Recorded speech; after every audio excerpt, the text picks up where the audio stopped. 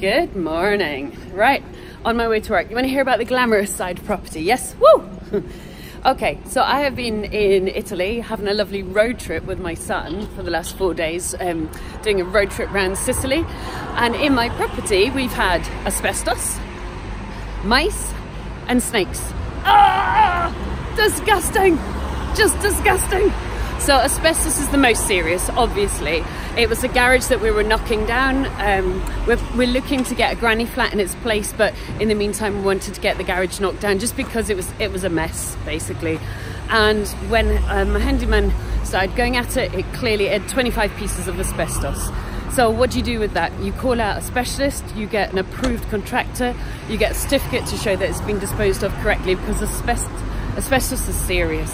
Never take the risk yourself. I met somebody with asbestosis once and it was tragic. Okay, snakes. I have never, in a decade of being in property, had a snake before, but hi honey, there's always a first time for everything. This was a live snake, not dead, live. And it was living in the garage or underneath the garage and wiggled itself out once the garage was taken down. Disgusting. Joe dealt with that beautifully. And then mice, well, we've had mice in a couple of houses. It does happen. It happens for 2 reasons, well, 3 reasons.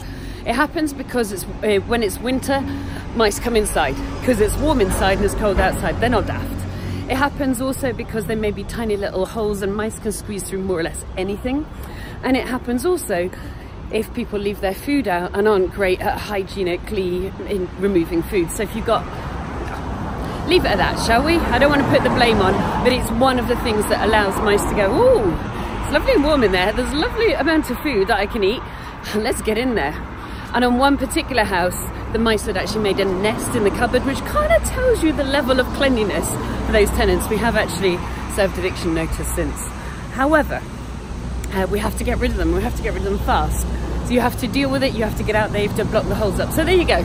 I've been having a glam old time doodling around Italy. But there's the reality. You need a great team who can manage all this stuff and send you photographs and videos while you're abroad. So you can just go, oh, right, 7 o'clock in the morning. Morning, Bristol. Bristol's getting cleaned up. Do you see? He gave you guys a nod. Okay, see you guys soon.